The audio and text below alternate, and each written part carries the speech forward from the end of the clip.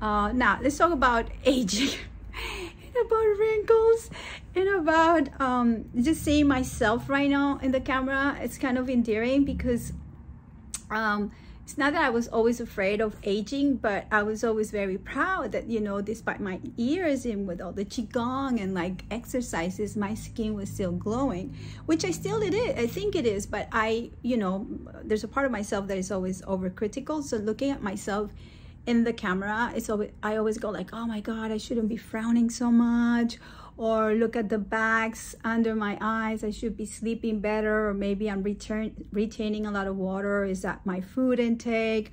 What about this? I'm smiling too much, and maybe I should just, like, I don't know, do exercises like this. Forget about Botox or any of the stuff. I don't judge people who have done things to their bodies, but I would never do it. I can't. I don't have the balls to do any surgery in my face. I don't have the balls to. I just don't have it this lifetime. So, you know, this is you get what you see and you see what you get. That's what it is.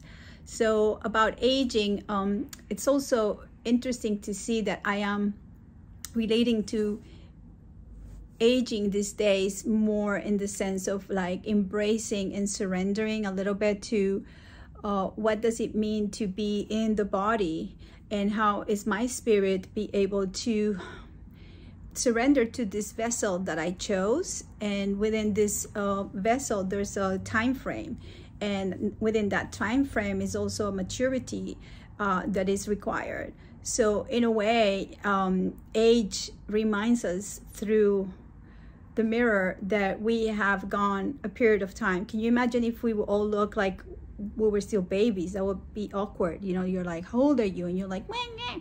And you know, you're trying to say you're 60 years old, and it doesn't make sense. So age, in a way, and the way we changed our body and how the body kind of like matures, is such a beautiful sign of that we're living within a time frame, that in this space, in this realm, age, time is what really reminds us that we are here.